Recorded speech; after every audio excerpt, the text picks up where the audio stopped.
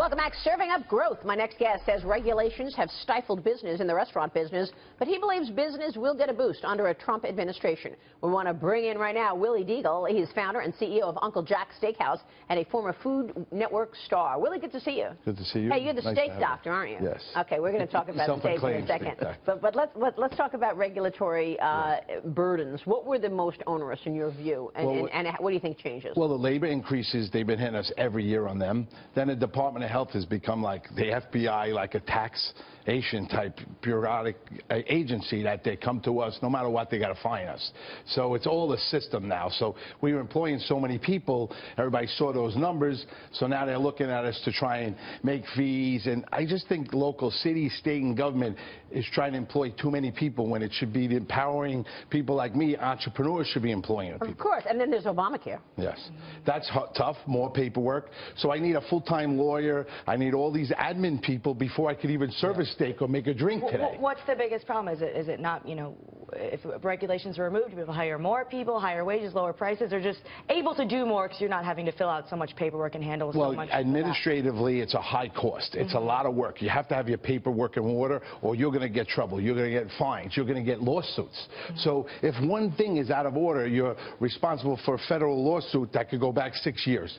So the paperwork, just to hire someone new, it takes 2 inches of paperwork. We got to sign it. We got to update it. It's changing all the time. Where do you get this information? Who knows about these laws? You got to be on it every minute. Wow. Where's it mainly coming from? Is it federal or state and local? It's both.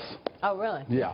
So I believe when Obama came in, it's no different than the solar energy. It all trickled down. If you believed in his beliefs, then locally you implemented it quicker and faster. I'm building a restaurant in Astoria, Queens. We ripped up the basement. I'm digging down 2 feet, underpinning. The cement floor in the basement where I'm going to have walk-in boxes and ice machines has to have an R energy rating of 10 to 12. So we have to put in extra concrete, extra insulation in the dirt. That's such a great example. That's such a good really example. Helpful. So, and restaurants already have such tight margins, so it's impossible to avoid passing some of these costs along to the consumer. I'm sure you try your best, but ultimately that's who suffers from a lot of these burdens. Well, if you look at everybody's ideology, whatever they say, they're like, oh, the customer will slowly pay, but how fast can I keep raising the stakes, right? Yeah. The steak meat's expensive. So how much can I transfer to the customer? So I even try tweaking my bread. People complain, $5, I'm not paying for bread. I go to Europe, you pay for bread, you pay for butter, and everybody over there begs for tips, but they only make $15, $17 an hour. Right. Here at a steakhouse, a high-end, I employ a lot of people, almost 300 people today. So my staff, a front house waiter, makes $1,500 to $1,700 a week.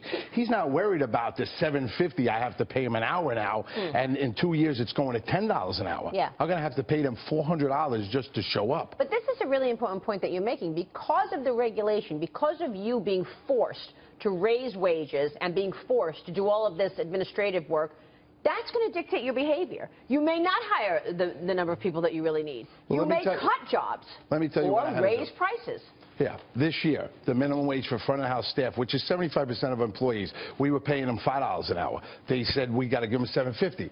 I had a front waiter, a back waiter, a busboy for every 5 tables. I cut the busboy position this year, and that only saved 30% of the increases of the $350,000 it was going to cost me. So I'm eating that right now. I couldn't transfer that to the customer by raising prices because a lot of people aren't going to high-end restaurants and celebrating as much. So the whole idea of capitalism and the way we act in America, and like I talk about MTV Cribs, if you put that on TV today, I think everybody would pick it outside your house and say, you have too much nice stuff.